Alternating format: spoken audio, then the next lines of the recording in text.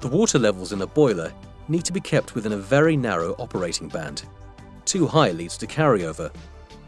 Too low, and the low water level alarm will shut down the boiler. And as we have seen, many factors can affect this balance. Even at moderate steady loads, feed pump on-off operation causes a boiling rate to be suppressed, followed by a swell, which takes the level above the pump-off level.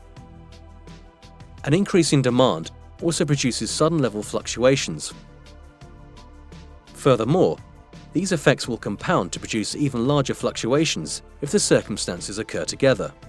We have also seen how high TDS levels produce a thick foam layer on the boiler water, leading to carryover at much lower steam demand than normal.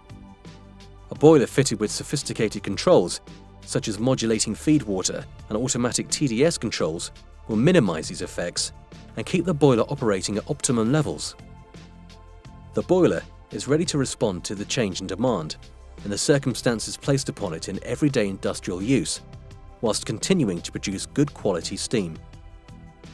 If you combine all this with the latest generation of reliable self-checking low and high level alarms, it is possible to operate boilers fully automatically and with considerably reduced supervision.